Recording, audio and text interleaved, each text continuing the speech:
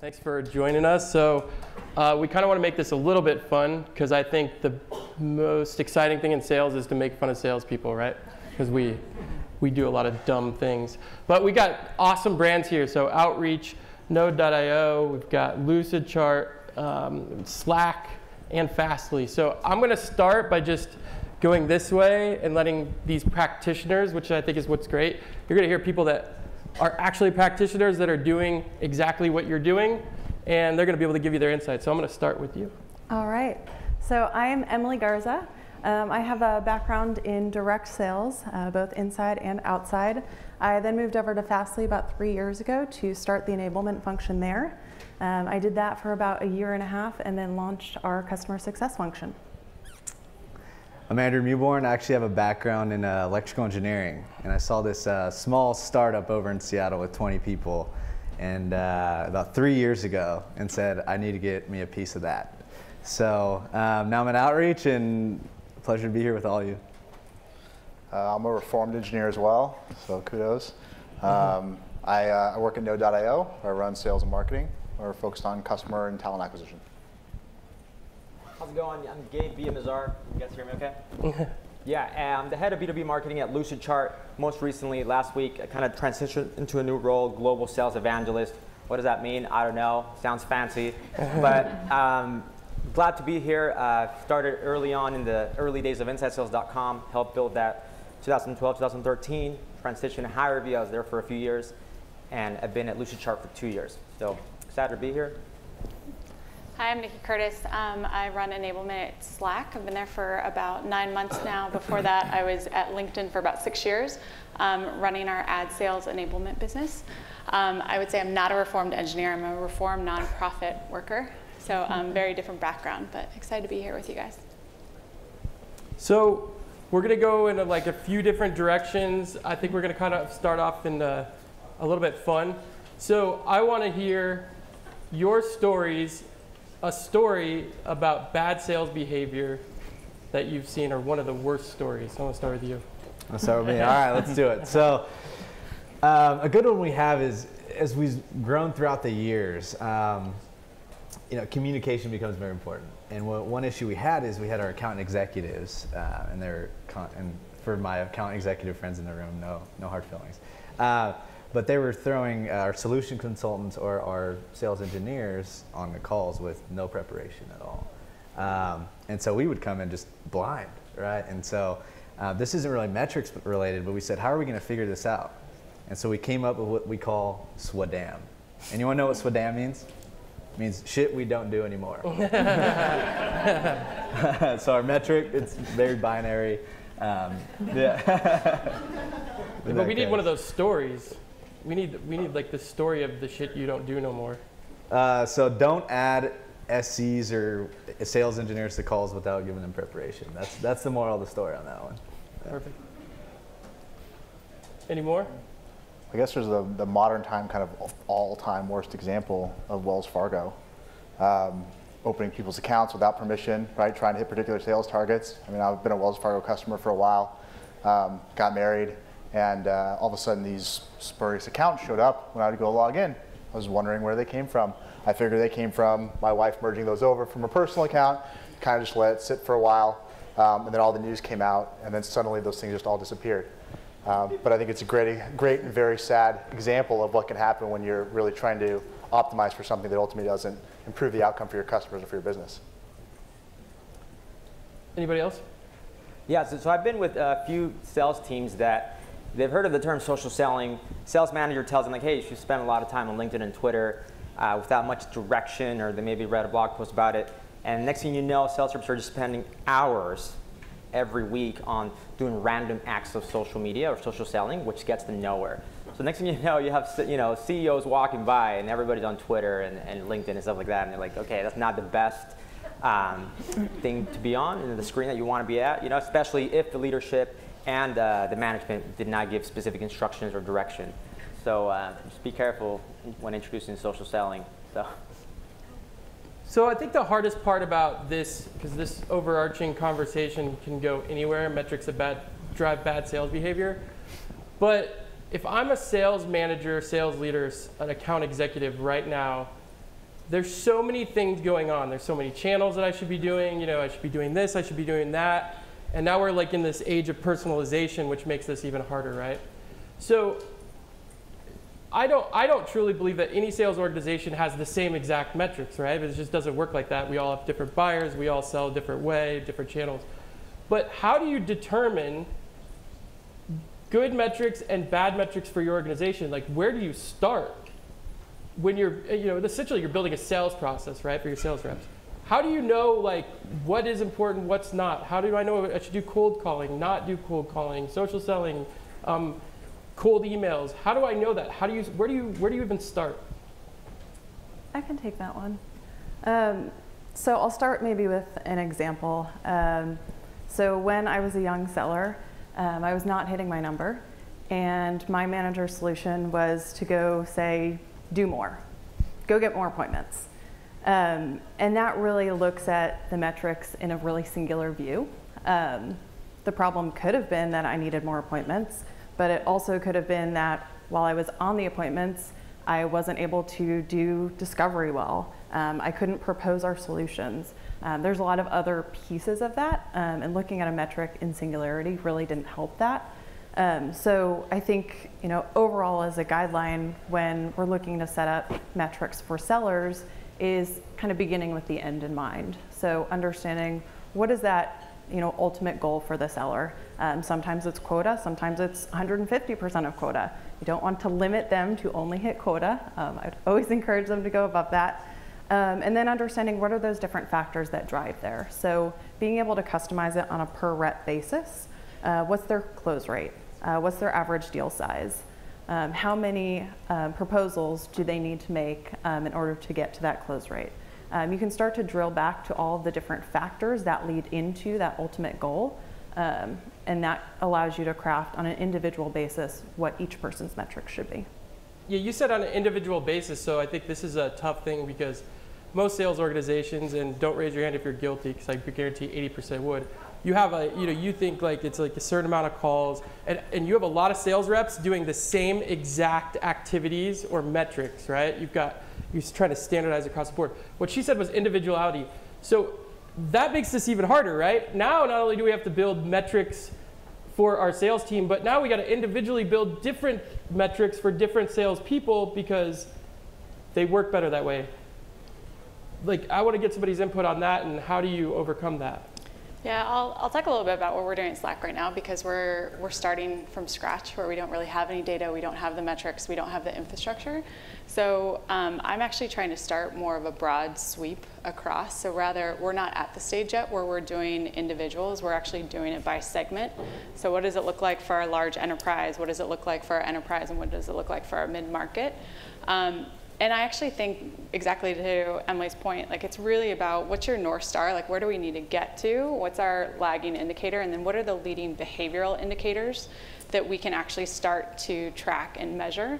I also think it doesn't stay static. So I would say last year at Slack, we had all this low-hanging fruit of all these leads coming in, and now we're in an evolution of the industry where we're actually having to go out and do more prospecting. So now we actually have to create more metrics around what does good prospecting look like. And it's not really, to me, on an individual basis. It's actually saying, hey, if we need to hit our annual targets, we need to be at 2x in pipe gen. And so what do we actually need to do as an organization to get to 2x pipe gen to hit that ultimate target? So I rely a lot on where are we trying to get to, and then you work backwards on what are the things that you can influence, and you can't do it all. So I usually pick our like top 2 and 3 with an educated guess on what we think is really going to make the most amount of impact. And then you continue to reevaluate that quarter over quarter, you know, maybe year over year. We're at the stage where it's definitely quarter over quarter right now because we're just building these arms from scratch right now. Yeah, so something along the same lines of beginning with an end in mind. So Rob Jepson, he's a sales coaching legend and founder and CEO of Exvoyant. Did you hear that, Rob? Rob in the room. So what he kind of preaches and lives, right? So if you want to start with what's the outcome that you want? What's the end goal? And you want 4 things that derive or that made up of those outcomes. Number 1, you need stages. So CSO Insight says if you have more than 6 stages in your sales cycle, then you're not predictable. So if you want outcomes, you need stages. Stages then are made up of activities. what are those activities within each stage that's going to move the deal forward. After you have those activities, then you need skills to do those activities. And then those skills then are made up of resources. Okay, so if you have those 4 things, right, then you should have an outcome. And you need to have metrics for each 4 of those.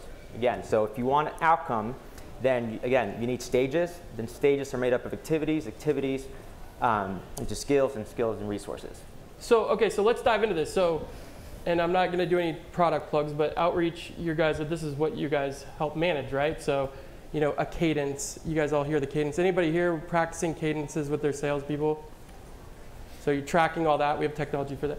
So let's break into the metrics of that, right? So what do you guys see in working with your customers and your internal sales team? What metrics are included in this to get to the outcome that you see are the top 3 to 5 having the most impact? Definitely. So the way I look at it is, and Mark Costigal, if any of you know him, he coined the term called LIT, I like to say. So you have your leading indicator, you have your leading metrics, you have your indicating metrics, and then you have your trailing metrics, right? So at the end of the day, we all want to measure how many opportunities are reps creating, how many meetings are these reps creating. But in order to get to that point, like, it's very important, but you have to get to the beginning. Like, what are they doing to get there? And how do we break it down into a simple metric so that reps understand what it is they need to do, right? Because if you throw 10, 20 metrics at these folks, like, it's like, okay, where do I focus, right? So we try and keep it very simple, whether you're using outreach, sales off, any cadence tools. Like, what does a rep need to know what to do? One, they need to be trying to fill their pipeline, and that's adding prospects to sequences, right? Of those, okay, great. Now when they're adding those prospects, are they actually completing the tasks that our systems are creating for them? Right, so really keeping it simple for them. Hey, are you actually trying to generate tasks? And 2, are you completing those tasks? Then when you get a little deeper, you say, okay, when I'm doing these, what's my conversion rate around if I get them on the phone? How am I able to convert them? So how does that break down, though? Like, what do you see? Is that how many emails does it take, along with phone calls, along with social touches? And Gabe, I'll pass this to you because you guys are really good at this multi-touch attribution. But if your sales reps know that they need to book X amount of appointments and you're working backwards, that means you say, okay, the history tells us that you need to call these guys 6 times, you need to email them 4 times, you need to get connected with them on LinkedIn. These are all touches points. How are you measuring that per individual rep using data? Yes, so with some teams that I work with is in the enterprise segment at Lucidchart, for example, it takes about 22 touches. We figured out, and we're big users and powerhouse of outreach. It took about 22 sales touches, a combination of like email, social selling, and cold calling to set an appointment. Out of those 22 touches, right, 13 or 14 of them came from social media activities. So if you think about it, then okay, well, if that's the case, then how can you scale those efforts and then imitate to get more appointments set in the enterprise setting? So we were able to go that granular, and if your sales reps or sales managers don't know these numbers, like, hey, how many touches, right? And that fluctuates between industries, that fluctuates between like, who the buyers are, which persona you're going after. But yeah, that's something that we found out, and we're on Salesforce, we use outreach, we use a few other tools, but it's critical to find out that number. And that's scary for a lot of sales reps because you're like, hey, when's the last time you followed up with them? Oh yeah, the inbound lead, like, oh, I called them once, sent them 1 email, right? But then if you as a sales leader or a sales organization, you understand that you have to look at your new reps and go, does that mean I have 30 minutes? We're 5 minutes? Okay, sorry. So if you say that to your new sales reps, it's like, listen, like you have to touch this person 22 times over X amount of days to get the opportunity for a sales conversation.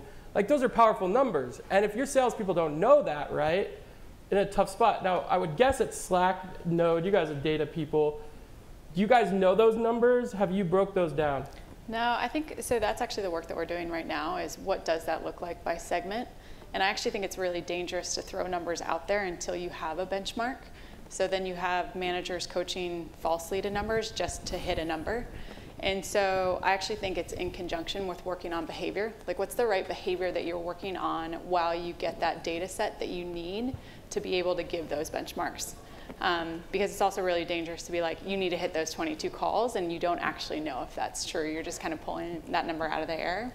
And so I agree, I think the data is really important, but the benchmarks are even more important, and doing that by segment, by region, by persona, to your point, I think is really, really key, but that also takes time. And so you can't just wait until you have that data, so what do you do in the meantime while you're getting that data set? The data you have is only going to be useful in the context in which it's implemented, right? So if you tell someone that they have to make 22 touches and they go about and do that in the lowest quality way, right, not only is that not going to get the results you want, that's going to hurt your brand, that's going to hurt additional people on your team, their ability to go in and execute upon that. So I think there's a balance of understanding, right, what is when I say that I'm going to go reach out to somebody, what does that mean? What are the expectations that are set with that? And that's an important thing for managers to set with their team. Right? If I'm going to reach out via email, what am I going to say? What's the quality bar for that? How do I measure the success of that? So that when you talk about 22 or X number of touches or different methodologies and breakdown of different channels you're using for your communication, right, you have a standard by which you can then measure going forward. If you don't have that, right, then the metric like 22 doesn't actually mean anything, right, in the context of using that to generate additional revenue. And building on that, I mean, you can set benchmarks, but those benchmarks can change very quickly. For instance, it was sales development. I'll talk about that. It used to be a volume game, right? And so we used to have early on our reps, hey, you need to be prospecting 200 people a week. Like that's the number. And so we decided, and we started to see like, okay, as time went on, there's a bunch of people flooding the market. Everyone's getting the same kind of emails. How do we like fix this? And so what we tried to do is experiment. And I don't know if you guys know Sam Nelson, the guy with the blue hair. He's actually standing back there. So what we started to do is say, okay, let's experiment a little bit, and let's actually say each rep, you're only going to actually have 13 people in a sequence in any 1 week, right? Or you're going to be very personalized with these people. You're going to like know them better than they know themselves, right, when you reach out to these folks. And so with that hyper-personalization that we've experimented with, it's a different benchmark. We've changed it, and we actually have seen better results with that, right? So with these benchmarks, it's good to have them as kind of like a North Star, but in a way know that like that it can very quickly change. So what you're saying is like quantity over quality is switching to quality over quantity?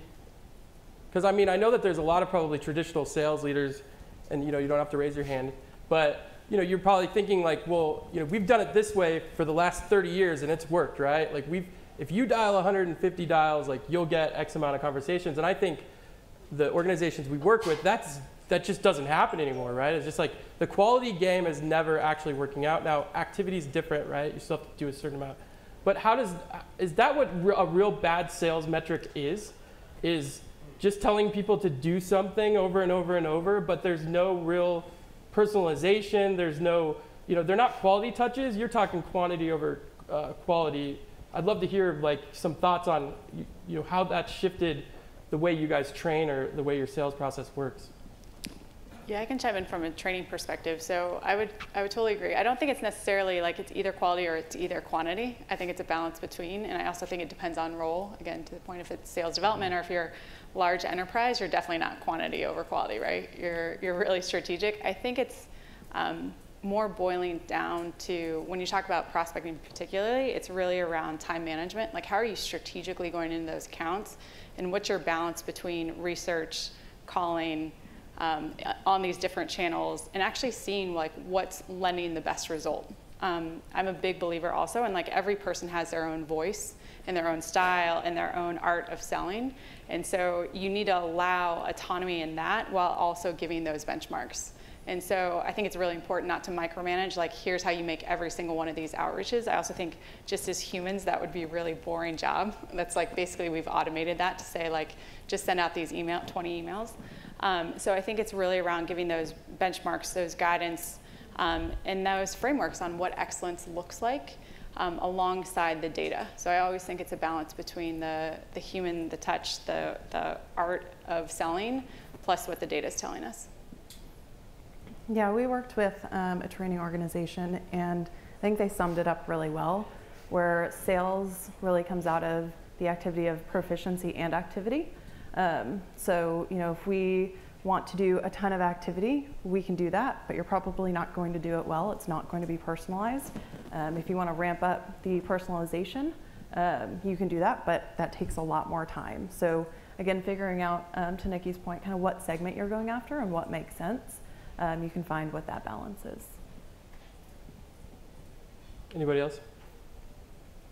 So metrics are really, really hard, especially with all the multi-channel things going on. I mean, I'm sure everybody's like, how do I measure how do I measure the LinkedIn activity to the sales process to ensure that my people aren't just wasting their time, right?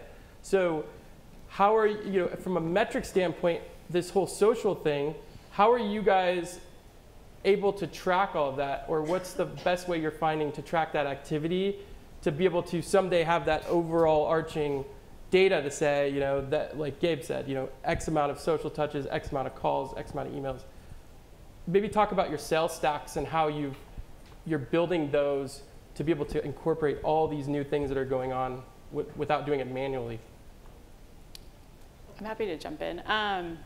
So I would say, and probably anybody that's trying to sell me in this room is like, Nikki's the worst person to sell into right now, because I'm actually limiting my technology buys at the moment. That's not to say it won't, so just lay in waiting.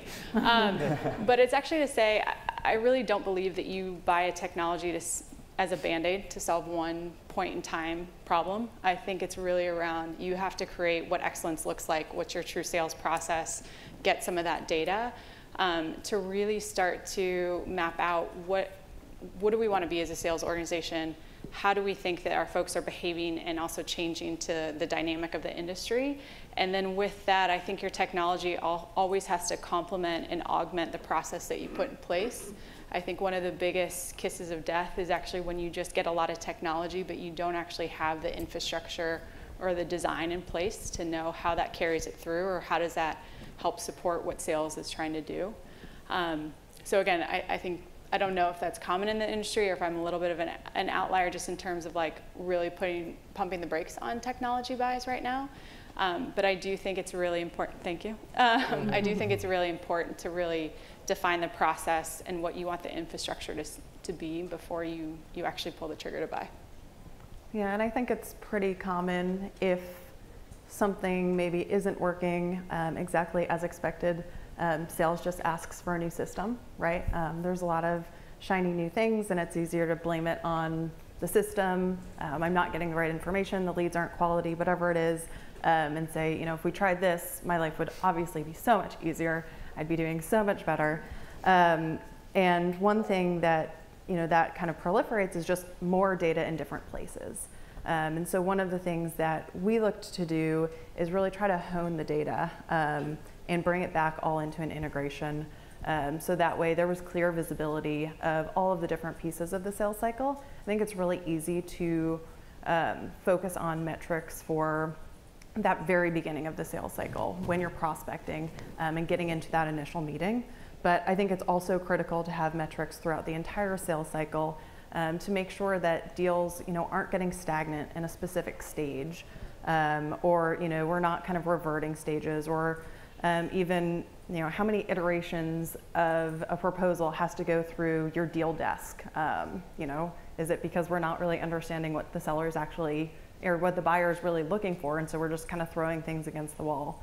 So if you can kind of keep all of that information in one system or minimal systems, it allows you as the practitioner to kind of start to understand what are the different trends, and you can build coaching around that. Yeah, that's interesting. So, you obviously most sales coaches are doing one-on-ones, right? So how are you taking the metrics and using those in your one-on-one coaching sessions to make sure that you help, make sure that you can identify a red flag of a bad behavior or a trend that you see that's bad behavior that's equating to numbers not working? How are you using those numbers to coach, or are you, on an individual basis? Yeah, so the way we'll break it up, and the way I've seen a lot of orgs break it up as well, is we look at metrics in 3 different categories. So we look at our reps and we say, all right, what do we need to be looking at daily? Or what are those metrics we need to look at daily? So that could be initial meetings that reps have set today, initial meetings that they booked. Then we look at those and say, okay, of those that they booked, are these of good quality? Are they reaching out to the right people today? Then we break it up into like weekly metrics, right? Are they prospecting the right personas? What's their activity levels look like, right? And then we have our monthly metrics. Are they on target to actually hit their number? So when it comes to one-on-one coaching, I think it's shouldn't be a weekly one-on-one. It's a daily practice of, let me say, hey, for instance, if I'm in a car, I'm going to check every day if there's gas. Weekly, I'm going to make sure there's air in my tires, and monthly, I'm going to make sure my oil's clean. So, Gabe, I know you got something on this. I mean, I'm not specifically involved in those one-on-one coaching sessions. Like I said, I've been the head of B2B marketing. We have about 100 sales reps right now. We're about 400 people. But what I do know is that something that has worked really well with one-on-one coaching is that the skip level. So not to deep dive into like what metrics we are discussing there, but something that is beneficial for us as we've grown and scaled our team is that the skip level either on monthly or quarterly. So for example, a manager will meet weekly and have one-on-ones with their sales reps and discuss certain metrics there. But then there's a skip level where the manager's manager will then meet with the sales rep and then discuss certain metrics as well, and vice versa, going down and further up. And the metrics are discussed also in those skip level meetings. So those have been really, really helpful for us. And in those meetings, how much pipeline has been created, how many sales activities, how many of those demo sets have been held, how many demo sets held, and so on. So, also, if I could just add one thing too, I think really my philosophy is the data is the magic behind letting us know actually where we need to lean in more, whether or not it's on a coaching side or from an enablement training side. And so I think you can look at it on a number of different levels. You can look at it on the individual one-on-one. So how is my rep doing, and where are they? Hey, if they don't have control of the sales cycle, are the deals getting pushed out, et cetera? Or you can look at it on a trend basis. So I actually think from an enablement standpoint, I partner super closely with our sales ops team to be like, what is the data showing us on where we need to actually step in and improve behavior? And so I think it's you can't have one without the other. You need the data to inform where you really need to build this learning infrastructure. And then it's also around coaching. So kind of our philosophies at Slack are building a culture of learning and building a culture of coaching. And I think you need the data behind you to really help you identify where you make those efforts right off the bat.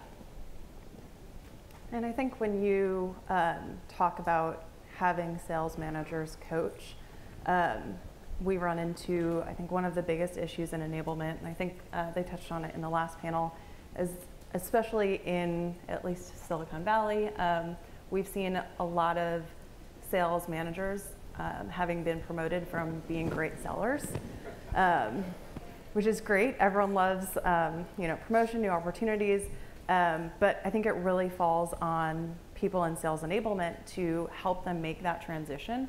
And be able to understand, what are those metrics, and then how do we coach to them, right? So kind of back to my story in the beginning, you can't just say, oh, you only did 20 touches instead of your 22. You have to do more. Maybe they're improving the process. Maybe they don't know how to do those other touches. So making sure you can actually diagnose and understand the context to each of the metrics. And it's really up to us to help the sales managers do that, because oftentimes they haven't been able to do that before. They haven't had the training to do that. So that sounds like coaching to the individual deal over time instead of all the deals, right? Like instead of a one-size process, is going through each account, targeted account that you're working and you're prospecting or you have in the sales cycle, and then actually dissecting that with the rep case by case. Is that what you're saying? I think that's an ideal. Yeah.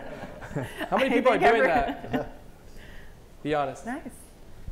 Well, minimum, you have to coach the individual rep, right? I mean, if you can't do the deal, if you have 1,000 accounts that you're working on a month, doing that on an account by account basis is probably a little tough, but on a per rep basis, right? Understanding where certain reps are strong, right? Again, to the 20, if they're not reaching out to 20 people, but they're converting 100% of them, that's probably a pretty good situation to have. And so understanding kind of where a particular rep may need some coaching around a particular skill set. I mean, we've had in the past reps that are great at hitting a certain number of activities, right? They can go cold call like a machine, but they don't convert any of those calls into actual business, right, or any meetings set.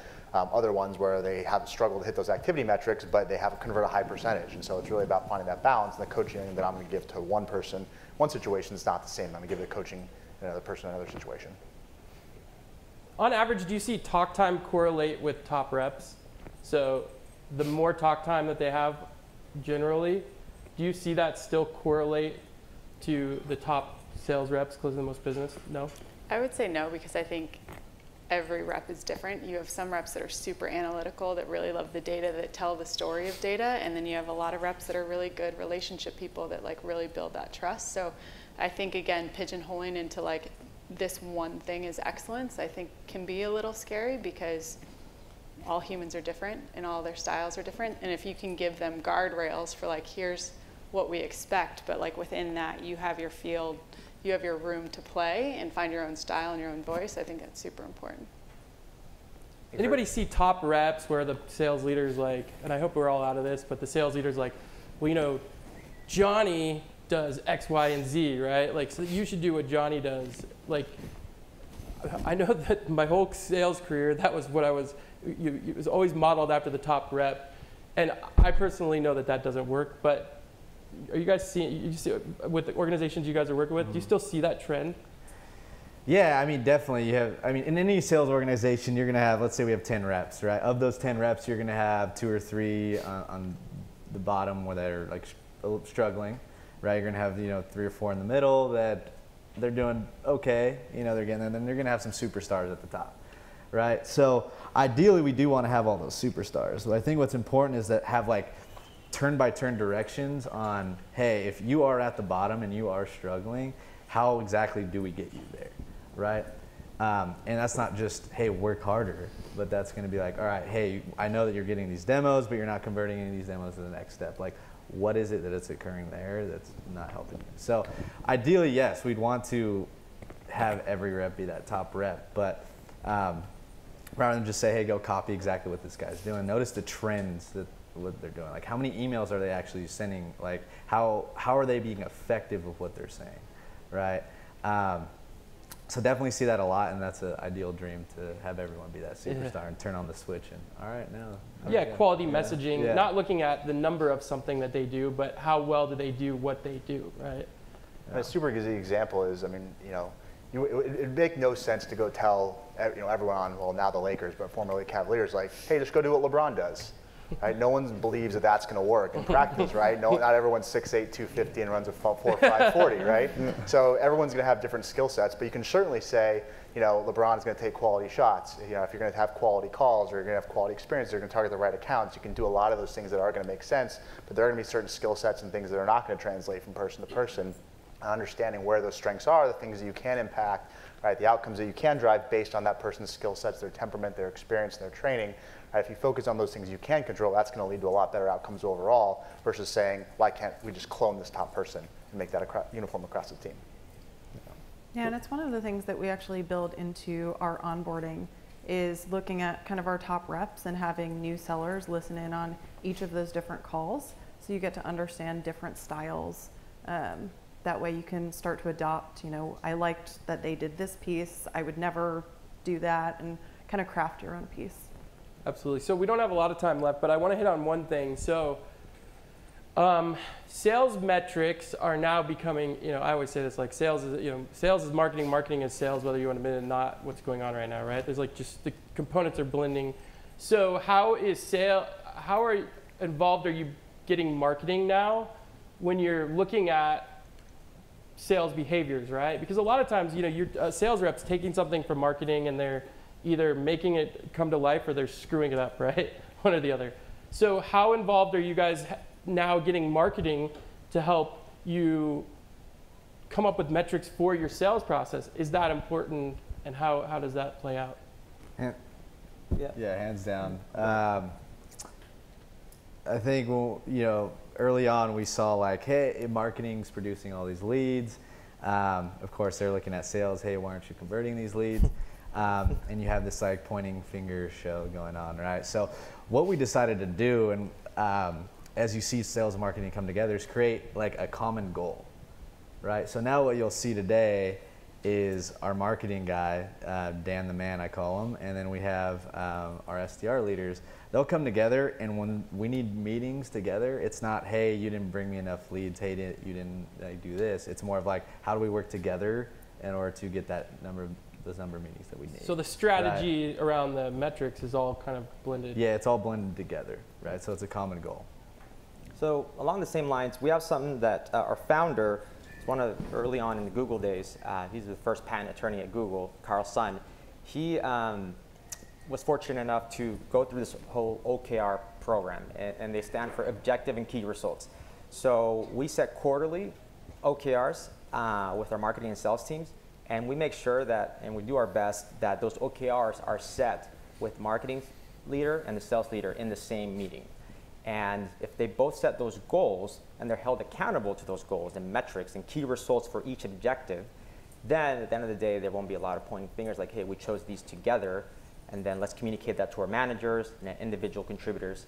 And that way, if marketing's goal is to hit, deliver $2 million in pipeline, or if sales wants to close $2 million, then making sure that there's alignment. But it's so easy to set different goals, right? Especially if you guys working remotely or even in different floors. So I'm never at my desk. I actually have a temporary desk in the sales department. And it helps me just observe, understand what the conversation's sounding like, what objections are there coming across and things like that. So OKRs have been really a game changer for us.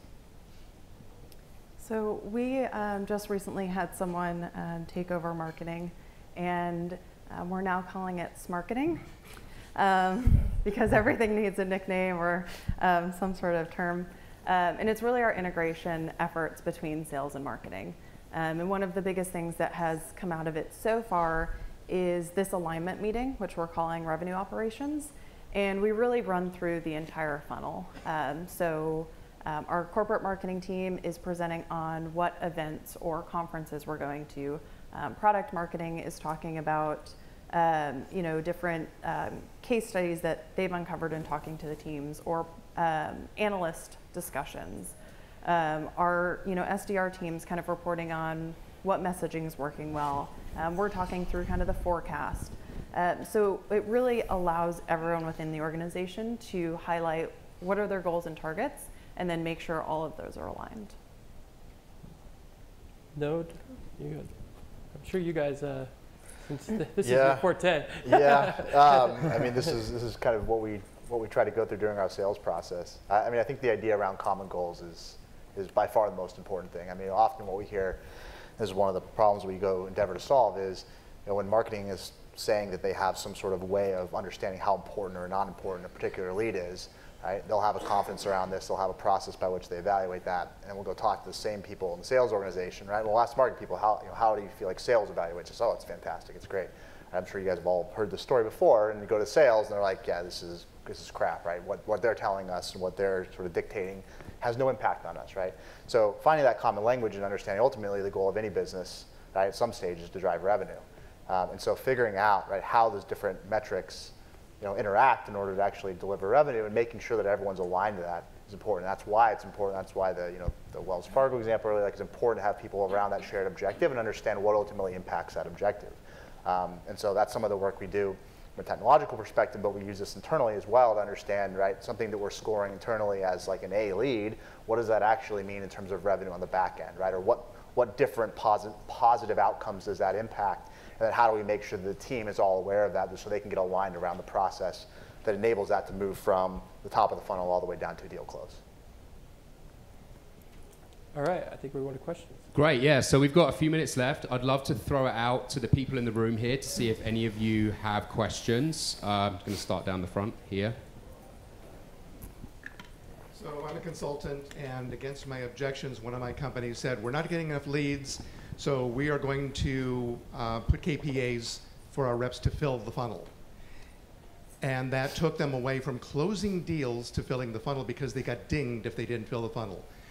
What do your companies do to sort of encourage people to do the touches, the 22 touches, blah, blah, blah, blah, blah, but actually still close freaking deals to bring revenue in? Yeah, I would say you need to have the right incentives Like salespeople are just driven by money. If they're not, I'd be really worried, you know, about who you have in there. But at the end of the day, they're driven by money. They want to win, which is not a bad thing, you know. And our VP of Sales and Inside Sales, Peter Chun, is really, really good at this. And I highly recommend you reach out to him if you want to know. His name is Peter Chun. What he does is he mastered the whole spiff and incentivizes how reps behave, right? Behavior fuels process. Again, that's another quote from Rob Jepson. So behavior fuels process, then what's the process, right? And what are those incentives and motivation that it's going to motivate specific sales reps, whether it's an SDR, because what motivates an SDR is totally different than what motivates, right, an AE or a strategic rep. So the spiff's not better be a freaking Game Boy 60, whatever, right, to an SDR, to an AE. It needs to be something that's very, very relevant. So relevancy in spiffs and incentives is what really has helped us a lot. So you're saying customize incentives to shape the behavior you're looking to achieve. Right. So I guess that would semi-answer your question. Well, an example, if your reps are, if they're getting evaluated and paid based on business close, I can understand why they wouldn't want to go spend time to do something that's filling top of funnel that's not leading to business close. So on some level, if there's a distance there, that's a failure of leadership to figure out how do you align those incentives, to Gabe's point, right, in order to make those outcomes acceptable to the end user or to the rep. So, you know, one thing we'll do internally, we specialize a lot of this, and I encourage companies, if they can afford it, to specialize early and have people who are focused on a particular part of the process. Make sure that those ultimate goals are in alignment, but then you don't have typically the issues that are that rise when you might have some need to fill the top of the funnel, but ultimately that's going to impact your ability to close business. Cool, thank you. So probably time for 2 more questions. We have one here, and then if anyone else has a burning question, raise your hand. This gentleman here. Okay, this is a question for Nikki. Great. And I know from how you were speaking, you're in process, so you might not be able to answer this or not want to share it either, who knows. But you said earlier on that you were exploring what the leading behavioral indicators were. Can you share what behavioral indicators you've discovered, if you can? Thank you. Yeah, and keep me honest if I'm not answering your question correctly too, because I think fundamentally, one of the most exciting things about joining Slack was that it was really in this time of transformation. So we were just getting our enterprise selling arm. And so we were transitioning from what we were calling kind of account managers into actual enterprise sellers. So people that were just kind of managing the contract to actually doing true enterprise selling and going in. And so we've had to really take a step back and say, what does true enterprise selling for Slack mean? What does that mean by persona? What does that mean by segment? And to be really honest too, which has been really fascinating, is that we've had folks that have been in the organization that didn't have a ton of sales experience and have been grown and groomed in Slack. And then we're having folks entering now from other much more tenured, seniored kind of sales backgrounds. And so we're at this really interesting hybrid where we have folks that have some really strong selling skills and some that have really strong background and knowledge in Slack, but not really what is a key behavior in selling. And so what we're trying to do is not, I'll take a quick step back too. When I kind of entered, everyone was like, oh, go talk to these 3 people. And they happened to be the most tenured people there. It wasn't necessarily that they were the most experienced sellers or had the best behavioral ways of selling. It was just they knew the product the best inside and out. And so what we've really taken a step back at saying is, what actually, if we look at good sales execution, who's exhibiting that and who can we really talk to from the front line that we're seeing getting great results, not just based off tenure, but actually based off skill. And so we've taken it through different steps in the sales process, from prospecting, first call to close, and then also on our back end from a customer success standpoint. And so those are kind of, without actually saying, here's what we found from each of these behaviorals, because we're still in that discovery phase, we really started to break it down between folks that have been here for a while and pretty tenured, and then folks that have a really strong kind of sales background. How are we meeting those folks in the middle? Thank you very much. My name is Michael Tuso. I'm the head of business development and enablement at Chili Piper. I think one of the really cool takeaways I had from this was the idea of metrics and vanity metrics. Something super top of mind for me right now with training and developing my team. Really, anybody on the panel, could you speak to some of the metrics that you think maybe like status quo where we're at today and how we can improve as an industry as far as like how to get better at vanity metrics, whether it's like email reply rates, positive reply rates, measuring maybe on the marketing side for you, Gabe, doing a better job of measuring MQLs to revenue. But yeah, I would love to hear more about that. Does anybody else want to? I mean, basic metrics, vanity metrics, in my opinion, should die. I hope they're dead already. You know, it's like it's outcome metrics and like working backwards. If from what it seems like the common theme, like what are the major outcomes you're looking to achieve, and then working backwards and being strategic and creative about the strategy to get to the outcome, right? And testing different things and not giving people the, you know, this is a one-size-fits-all strategy, here's how it is. But how do we get to this outcome? Testing a bunch of different things, falling on your face, and then coaching them through it. Would I be a good key takeaway from that? Yeah, I'll say I'm really not a believer in vanity metrics. I think sometimes they're good for morale and like showing that we're on the right track. But I think when you're thinking about your enablement strategy or business strategy, it has to be outcome driven. I also think there's differences between how you talk to folks about investment in their performance and their skill level. So I think that's, rather than doing vanity metrics, I kind of combine it with, here's our performance metrics that we need to hit, and then here's also the development investment that we make in you to help you grow in your career and your skill set. So I think those are the two ways that I approach it versus one or the other. Cool. Anyone else want to weigh in on that one? Okay, I have one last quickfire question for anyone on the panel then. So I think we've talked a lot about quality versus quantity and vanity metrics, and I think often we kind of tend towards the quantity metrics, partly because they're just really easy to measure, right? And they're addictive. You've got a dashboard and you can segment your dashboard by team and by person. But it's really hard to measure quality because often that requires actual human interaction. And that's hard to automate, it's hard to scale. So I just want to throw it out there because we're all about actionable takeaways here. Do any of you have any tools or software or techniques or methodologies that you've used that's enabled you to really kind of measure quality and then have that measurement scale? I'll start there. So internally and externally with the clients we work with is, if you're in sales, like figure out what you're really, really good at.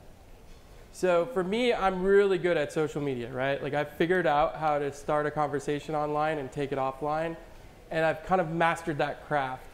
And that feeds about 80% of the deals that we do internally at our agency. So if you're really, really good at one thing, get even better at it and make a commitment to that one thing, you know, using all the other things in your toolkit. But I think I see, you know, it's not about cold calling unless you're really good at cold calling, then cold call your face off, right? But like figure out, quit trying to be really good at everything and figure out what your knack is, what your passion is, and how do you like to drive sales conversations that feels the most natural for you and for the buyer. That's what I've always found to be a key component of that. So figure out the things you're good at and then double, triple down. Double down and become the master of it. Awesome. All right, we're going to wrap this up. Please, big round of applause for our panelists here. Thank you very much. That was a really enjoyable conversation.